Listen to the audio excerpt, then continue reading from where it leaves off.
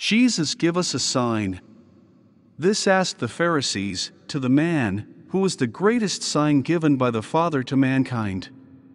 And after having witnessed the many miracles, they dared to ask that man, give us a sign. That's why Jesus answers in a clear way, no sign will be given to this generation. Which generation? That generation that had not allowed itself to be spiritually regenerated by she who was mother, Mary most holy. Even she is sign, given by the Father to indicate to mankind of that time, the first advent of the only begotten Son of God in the history of man. A sign ignored by those men. A sign that has become a stumbling block. Here today the Gospel proposes to us, on this particular day, which is also the last Sunday of August, this month in which we celebrated Mary, assumed into heaven. And this day when it also marks an anniversary so dear to our hearts, the opening to the public of the little cradle of the baby Jesus on the last Sunday of August in 1975. Here's the sign. This cradle, the cradle of God. The tabernacle of the eternal infant, the sign given to humanity in these hard and difficult times. Given by the Father to mankind, so that humanity can recognize Him, set out on the journey, repent, if one wants, to be able to live and love He who is, who here has descended, to dwell eternally, in the hearts of all those who love Him, said Jesus to Maria Giuseppina Norcia, she who welcomed the baby Jesus into her heart, she made herself living cradle to welcome the divine infant. She who with her example of life, has given us the way, to arrive in front of this little cradle, tracing for us the path that would allow us to meet the baby Jesus, to recognize the sign given by the Father. What did Jesus say? It is necessary that you approach this second and last grotto of mine, because there will never be another. Here's the sign. Here's the love in which the Father spoke to her, in order to speak to our hearts, and many were the signs that God has operated in this corner of paradise. And who went to honor the Son of God? The learned, the wise, the priests? No! The simple and humble went, the little ones, those who were considered by the world to be the ones far from God, and who instead demonstrate and have demonstrated once again, of having a ready heart, willing to welcome the newness of God, that in this land wanted to manifest Himself. Here it is that on the example of that Canaanite woman, of which the Pontiff, last Sunday wanted to speak to us, in his wonderful homily. So many from far away have arrived here and have met God. God. God, the true God, not what others wanted us to believe was God. That true, living God, who makes Himself everything in everyone. And many have come here to ask, a bodily healing, spiritual. And to these God bestowed the sign that they were asking for. Because to them, God gives all of Himself. He gave a part of His heart, the infant Jesus here descended from heaven, living bread descended from heaven, to be broken, to become for those who desire, the substantial and essential life-giving nourishment. Here is that God who advances, that God who shortens the distance between heaven and earth. That God who runs the risk of the earth, once again for love runs this risk. This is the infinite love of God.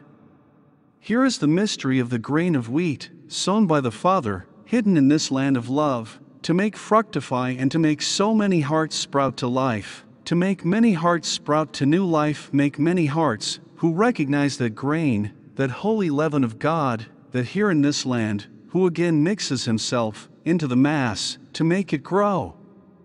And all those who recognize that yeast and in that bread Christ, the Son of God, they turn, they change their life, they transform their lives from a continuous succession of monotonous events into something extraordinary of unique. We have met the Lord. This comes from the heart of who truly arrives in front of this cradle, meets the baby Jesus, recognizes that holy yeast, and lets it enter his little heart, be transformed in totality. This is the miracle that takes place in front of this cradle, where we all find ourselves on that boat, and we recognize in him who boarded the boat, the Son of God.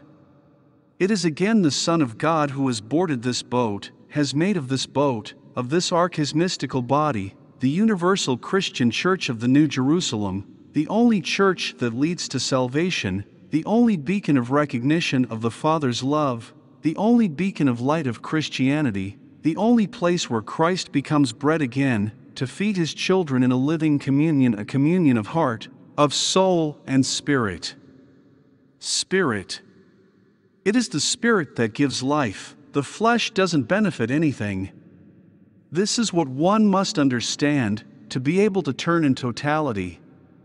Behold then that the Son of God again wanted this boat to go offshore, to sail away from a shore where the Pharisees once again dared to defy God, by promoting a doctrine far from the teachings of Jesus, affirming that it is not necessary to be baptized in Christ, in order to become a son of God, for all are God's children.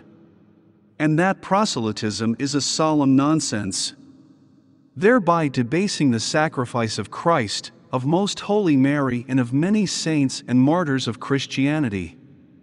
That's why the Lord in time and for time has wanted to turn. He took over his boat, his church, so that the underworld would not prevail on his church. And he wanted to take this boat so that he could lead it to another shore. Just as we have read in this passage from the Gospel, the shore of the White Island, the shore of the New Jerusalem. That shore where the sons, the little ones, the last, the distant, can again concretely experience the living presence of God in their midst. Can finally live this God, without all those weights, those burdens, that others have placed on the shoulders of the sons of God. Turning hearts away from the true religion willed by the Father. Behold, that here in this land, the Spirit blows, to make rediscover the beauty of the only religion wanted by the Father. That religion that must inflame hearts, must raise up true witnesses, true worshippers of God in spirit and truth. Not a stale old religion of people who are dead inside, who have nothing more to convey, because they haven't met God, because they did not want to welcome the newness of God. This is the truth, dear brothers, sisters. This is what must excite our hearts, and must make us turn in totality, because the others may recognize in us the sign of the baby Jesus. A living, indelible, eternal sign that we can touch with hand, in these young people who populate this church, who live this church. Young people who are a sign for so many other young people. Numerous young people who will arrive, and that will find here their everything. Dear young people, remain pure. Persevere on this path, and you will marvel at what God will do even through you. Because God wants to do great things. God did not call us to weigh ourselves down further, but to make us feel that freedom that makes us to be sons, to make us feel alive within. That freshness that is of young people, that must belong to everyone, not only those who are young anagraphically, but those who make themselves small, in order to be able to welcome the newness of God. We shouldn't worry of the one bread that we have brought on this boat. So as we read in this passage, the disciples of Jesus were concerned about the only bread they had because they thought it couldn't be enough to feed everyone. Let us not worry about this, because that one, Christ, will feed everyone. Here is the mystery of the baby Jesus. Jesus was trying to get his disciples to understand him on that boat, trying to get them to perceive a reality that was only possible to perceive on a spiritual level. That's why Jesus at one point tells them, "But don't you have ears to hear? You have eyes and you do not see, you have ears and you do not hear." So he is talking about something beyond the perception of the senses. They could not fully understand it, those brothers, because that sign was for those who would be called to live the last times, when would be fulfilled another multiplication of the loaves. You see, the Gospel of Mark and Matthew talk about two multiplication of the loaves, unlike the other two Gospels. Well, Jesus in this Gospel passage, in the discourse that he gives to his own, he takes up those two multiplications, and he reminds them, he says, "Have you forgotten of when I multiplied the loaves for 5,000 men, for 4,000 men? How many baskets were left? 12, 7, very well." Then what is Jesus talking about? Why does he make this speech? Actually, he wants to make those friends of his understand that before their eyes something very special is taking place, a third multiplication of the loaves. That makes us understand the plan of love and redemption of the Father that in history is fulfilled. Behold, if in the course of the first covenant the manna had been necessary in the desert, and if in the course of the second covenant it had been necessary to seal it with the visible sign of the Eucharistic bread, hear that in the third covenant that Father now has stipulated with this church, it is necessary to go beyond, for everything to be fulfilled. In order to fulfill the words of Jesus, that when he spoke of the living bread descended from heaven, said, "It is the Spirit that gives life, the flesh is of no avail."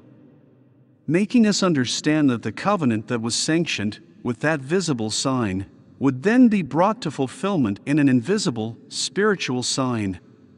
Hear then that everything now has to be fulfilled in an exclusively spiritual key, in order to be able to reach the fullness of that communion, that we are all called to live, no longer an outward sign, but an interior sign, indelible because eternal. Here then we also understand the profound meaning of Jesus' speech to the Samaritan, when he said, "There will come a time when neither on this mountain." Which one? The one where there was Jacob's well, that marked the first covenant with God's chosen people, nor in Jerusalem that marked the second covenant instead, because let us not forget that in Jerusalem, the Son of God accomplishes his sacrifice. In that sacrifice, the covenant with the Christian people is sanctioned. But in the New Jerusalem, here is this mountain where the Father has wanted to stipulate his third covenant. And the true worshippers of God in spirit and truth are called here to come to worship God in spirit and truth, to be able to come to the understanding of whole truth, just as Jesus had promised, that truth that cannot be obscured by anything or anyone, as Jesus revealed to the woman of God.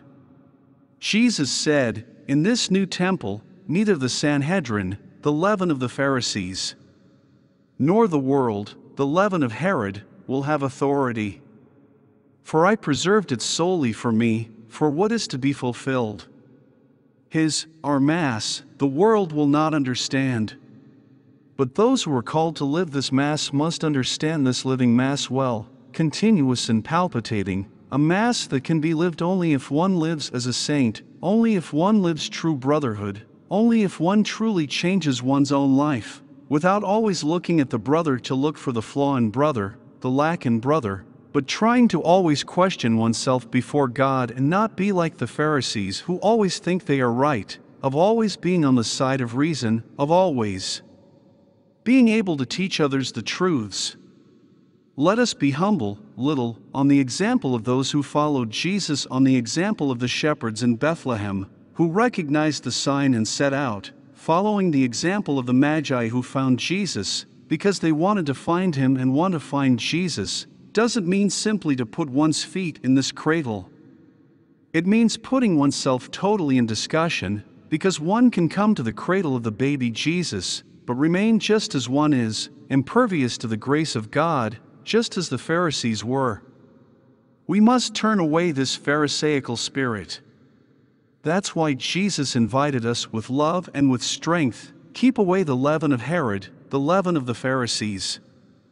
Here is that leaven, those bad feelings, those teachings that distance from the true teachings of God. We know that yeast dissolving disappears in the Mass. That's why Jesus warns us, with respect to this yeast, because he well understands that yeast can ruin the whole dough. Because if the yeast is bad, it ruins the dough, and the dough must be thrown away, where there will be weeping and gnashing of teeth. Here then is the love of Jesus, the exhortation of Jesus, to beware of that subtle deception, which on a personal spiritual level, can happen that way I was telling you before, but at a general level occurs when the two powers, religious and political, come together in order to go against God's project. Here is that subtle deception artfully constructed by the religious power, the Pharisees, and by a part of the political power, Herod, in order to be able to destroy in the bud the project of God, thus killing in the bud so many innocent souls who can now have the grace to be able to live the New Jerusalem. Here, dear brothers, we are happy, joyful, we have our hearts in heaven, because we have received this great call from God to be able to live this New Jerusalem. And we have the grace that we may live as a true family of God, so that the many may join this family, many distant, many lost in the world, who have not had the grace that we have had, and that are in search of the truth, who here is revealing itself in full form, to so many of those who are on the way and who will arrive. I say, come, come quickly, do not make Jesus wait, come and take that slice of love He has reserved for each of you. Don't let yourself be stopped by so many blind guides and who do not see and do not want to make see. Don't deprive yourself of the joy of being able to see with your own eyes that living bread, here descended from heaven, to feed the people. Here you will feel like sons, children of God, children of Mary, who awaits you here to embrace you and to hold you close to her heart, to make you win for eternity, now and always.